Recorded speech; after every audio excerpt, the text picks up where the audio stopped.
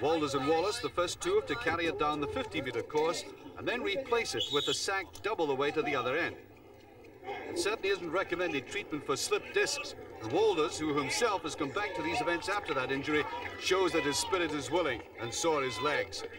Now, a slick changeover can save a second or two, and those proficient at putting their trousers and braces on in the dark are at a distinct advantage.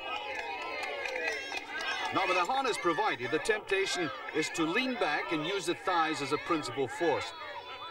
Remember, there seems enough sand in there to fill the road hole bunker at St Andrews. It is a torturous 50 meters.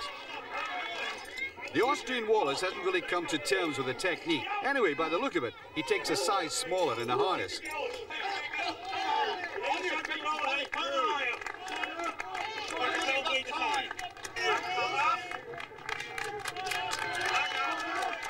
The whole sack, of course, has to cross the line. And he's done it in 2 minutes, 43.2, but at what great cost. Grizzly has the weight all right, but in this event, he is no Carl Lewis. Namisto is the oldest man in the tournament, and unlike Samson, he kept his strength when he lost his hair. And with his kind of pace, he must be making disturbing viewing for Capes and Sigmason. Now, this is the bit of the turn Grizzly will really like, reminding him of what he does in the wrestling ring.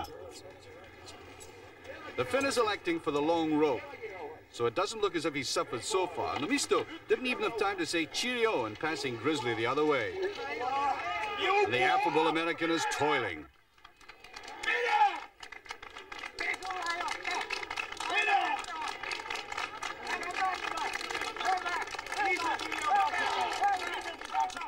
Namisto's coach senses a very good time as he belts it out and finish.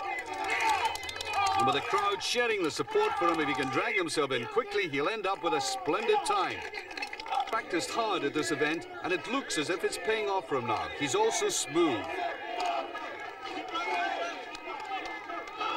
Oh, he didn't want that part touching the ground. And Mark Higgins, his coach, knows just how much to scream at him.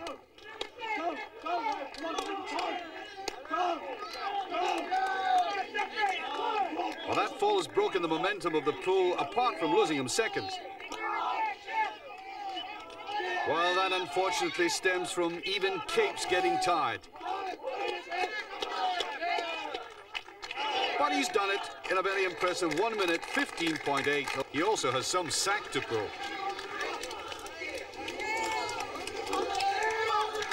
Signs of a tired man there.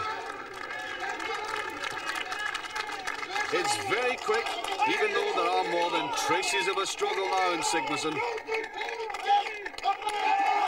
But he's over in an astonishing 1 minute, 6.4.